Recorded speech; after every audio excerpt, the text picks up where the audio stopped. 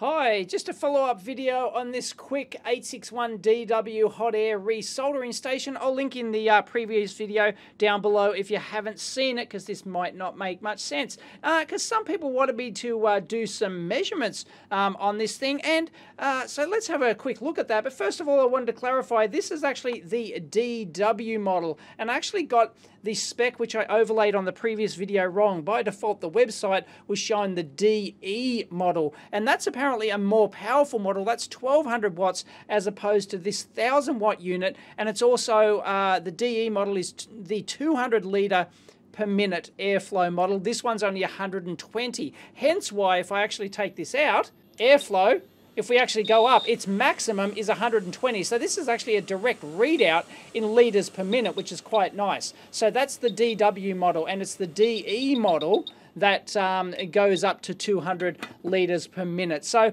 that's just a clarification. So technically this actually has the same airflow, 120 litres per minute, as the Atten / whatever you want to, what brand you want to call it, goes under many brands, the 858DW. So does that mean that you know, this is the same power as that? Well, no, because this one's 1000 watts heater capability as opposed to 700 watts for the Atten, but that's not the only difference. A lot of people say, well, if they're the same litres per minute and they're the same the same heater power, they should be the same. Well, that's not the case. It's all about a good lot of it, that has an impact, of course, but a good lot of it will be to do with the internal element design and how they can actually transfer, and the heat sink design in there and the heat fin design, and how they can actually transfer as the heat blows out over the element, how efficiently it can actually transfer from the element to the air.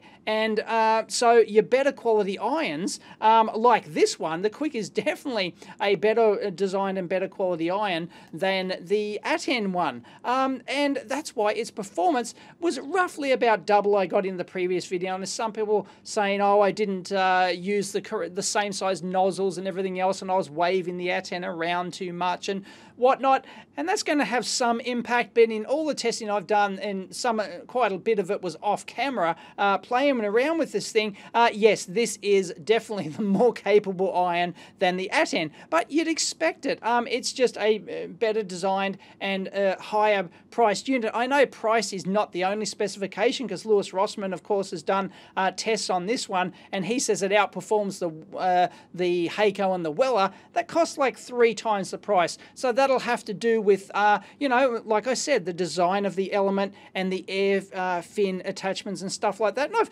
done actually a bit of research, not in hot air guns, but solar air heaters, because I designed my own solar air heater once, and that was all an optimization problem. So as you actually push the air through this long circular snaking path of the solar air heater, the more surface area it has to actually pick up the heat. And if if you have little fins inside there, it's a more efficient, again, the more surface area you have, but then it's a trade-off with blocking the airflow and stuff like that. It's actually quite complicated how you can transfer moving air onto like thermal surfaces, and the whole, you know, design of heat sinks with moving airflow in product design. It actually is quite complicated, and you know, things like this are quite complicated if you get right down to them. People think, oh, it's just an element and push some air through. There's a bit more engineering involved in that. And sorry, I can't take this one apart. I don't want to ruin it to show you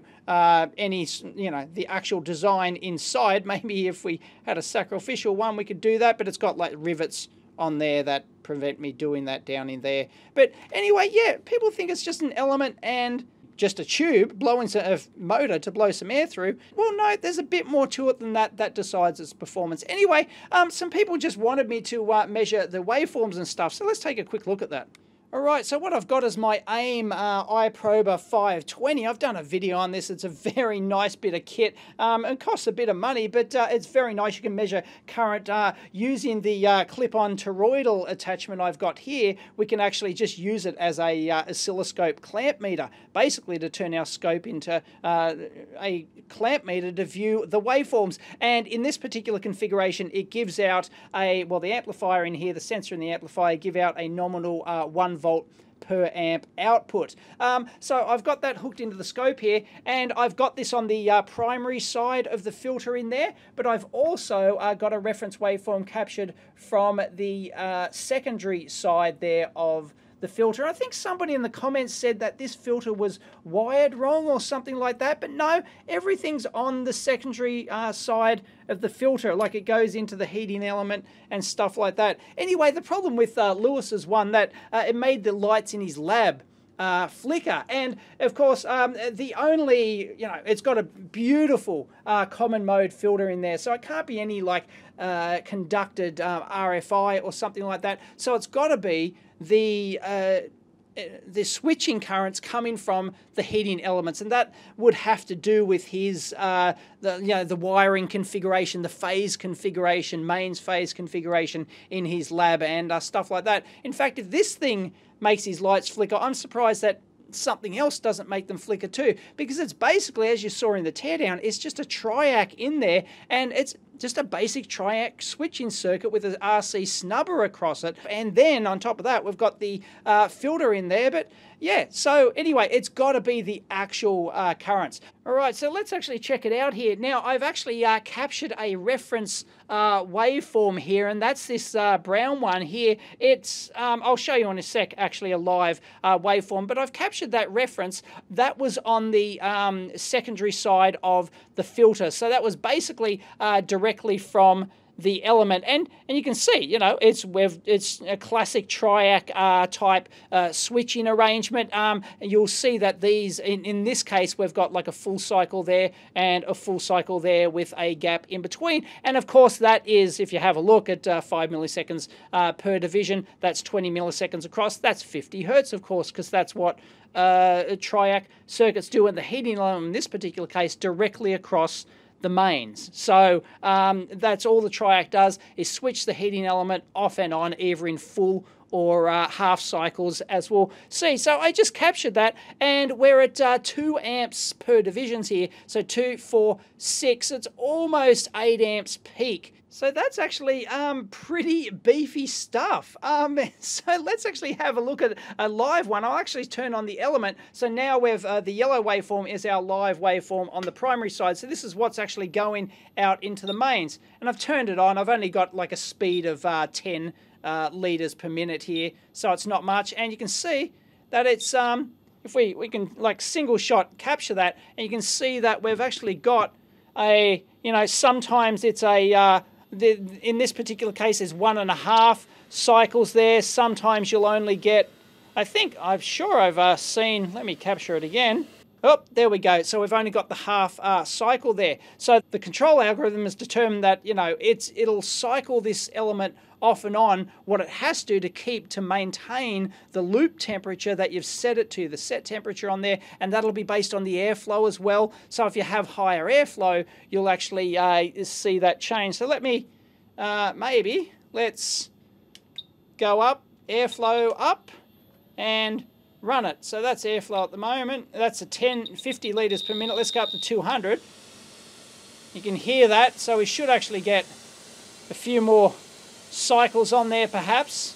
But anyway, and if we turn the airflow right back down, probably shouldn't need as many. There you go. It shouldn't need as many to maintain, in this particular case, 400 degrees C. And you can see that it's not doing much at all at the moment. Just very occasionally it'll turn the element on and try and maintain that temperature. So those current spikes, so let's actually single shot capture that. So you can see that the filter's actually done a bit there. The amplitude is slightly less, probably, and it's going to take out any like slightly higher frequency stuff, but I don't really, I've been playing around with this and I don't really see any high frequency stuff in there. So maybe that big, nice common mode filter that they've got in the back of this thing, maybe it's not needed at all, but hey, you'd have to do a full broadband compliance test and all that sort of stuff. But it's a very nice touch to have one in there. But so a mains filter like this simply isn't going to sort of like, smooth all this out so that you don't get any transitions at all. That's not how it works, unfortunately. It's only designed for your more high frequency stuff. So yeah, There you go. We have like 8 amp, almost a, well, no, coming from the mains, let's call that 7 amp peak. And this is for 240 volt mains. Yes, I do actually have 240 volts here in the lab. And you can see that the RMS current there is about, 2.6. I think it was going about 3 amps RMS or so. So that gives us about, a 700 watt capability, roughly. But hey, we didn't like fully turn the heater on the full way. Okay, let's have a look at the RMS current here if I try and ramp this right up. Here we go, I'll go up in temp. So it's on mostly, 4.5. Did it reach 4.5 amps there? Something like that. Maybe 4 to 4.5. And of course, 4.5 amps, that's just over 1,000 watts, 1,080 or something. So, that's basically meeting its spec in terms of the 1,000 watt heating element capability in this thing. So as you can see, it's just not always turning that element on and delivering the full power. It just needs to do it periodically to maintain the set temperature. So let's do the same for the Atten, and look, I mean, there's just no competition in the engineering between these two. Oh goodness. And of course, this is a totally different beast because this actually contains the motor inside here. It's not doing it in the base unit like the Quick and all of your other professional ones do and have the hose coming over. Very different. And here we go. We're got the Atten up and running. You can see peak currents considerably less. Let me turn it on and bingo, we get full sine wave. None of this triac chopping rubbish. We get the full sine wave when it's hit temp. Hang on. Much lower peak power capability. So to get our spec 700 watts, let's go here. It should be 2.9 amps. We're getting 2.6. You saw it there.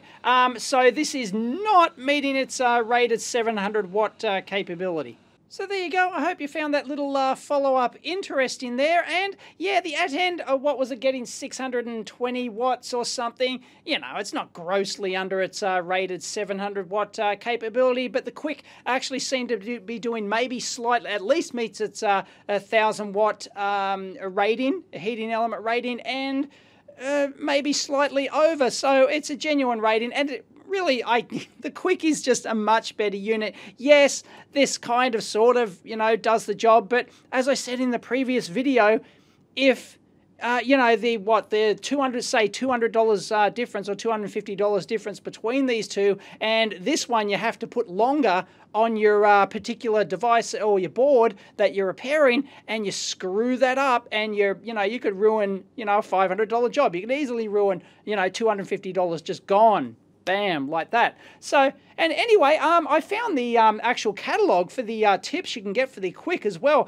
and it's got a huge range of them, BGA, quad flat packs, and all sorts of ones, whereas the Atten is just, a bit of more of a toy. I don't know, you might be able to get some attachments for the Atten as well. But probably a whole bunch of, third-party add-ons, because this is actually sold under, dozens of different brands. I don't actually know who the original equipment manufacturer is, whether it's Atten or someone else, I can't recall. But so, yeah, the problem with Lewis's flickering lights is basically, is almost certainly, I think, the drawing the current from the triac, just the switching triac peak currents. But almost every large power, device, heating element type device on the market works in a similar triac switching way. It does the same thing. So, whether there could be something subtle in there, causing his lights to flicker. But if he probably puts it on a separate phase or something like that, that might fix it. Some other filtering, I don't know, might fix it. There might be some other high frequency conducted or radiated. I don't think it's conducted because of that filter. Maybe there's, some radiated stuff being picked up in who knows what common modes things somewhere else. It can, analysing a problem like this can be real complicated. You start by just isolating, phases for one thing, and move it to a different circuit in the other part of the lab and stuff like that. My lab, for example, one wall uses a different. I don't know whether or not it's a different phase, but it's definitely a different circuit to the other one. So you try and just move stuff around like that as a first port of call. But anyway, hope you found that interesting, and if you did, please give it a big thumbs up. Catch you next time.